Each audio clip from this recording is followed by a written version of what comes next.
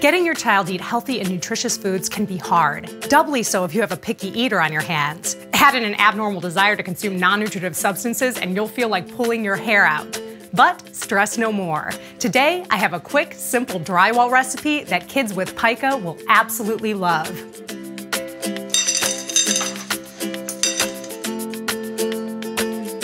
We want to start with toasting the gypsum in a large pan. This brings out the chalky flavor of the calcium sulfate dihydrate and helps draw some of the water out.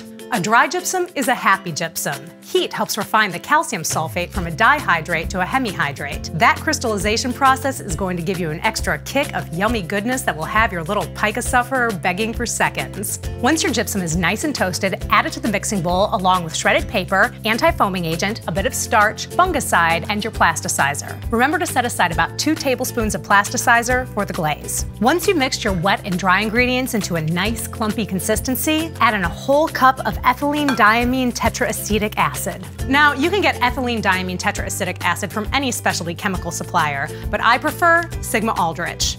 They offer it in either powder form or already in solution, which is what I use for this recipe. Yes, it's a bit of a shortcut, but your substrates-loving kiddos won't be able to taste the difference. What I just love about this drywall recipe is you don't have to knead the slurry. Just scoop it straight into a muffin tin that's been greased with industrial-strength lubricant. Bake them until you can hammer a nail through the center. Once your stucco bites are cooling and you've glazed them with the plasticizer you set aside earlier, this is when you can have a bit of fun with the toppings. I like to sprinkle paint chips over the bites for a fun splash of color, but if you really want to go wild, make a toppings bar so your little ones can customize their drywall treats. Buy bite-sized nails and screws, or grind a soft mineral like lime or titanite into dust to cover the bites with. Or simply go to your backyard and grab a clumpful of dirt and voila, let the wee ones go to town. Your kids may not be eating real food, but at least they'll be gnawing on something delicious and having a good time while doing it.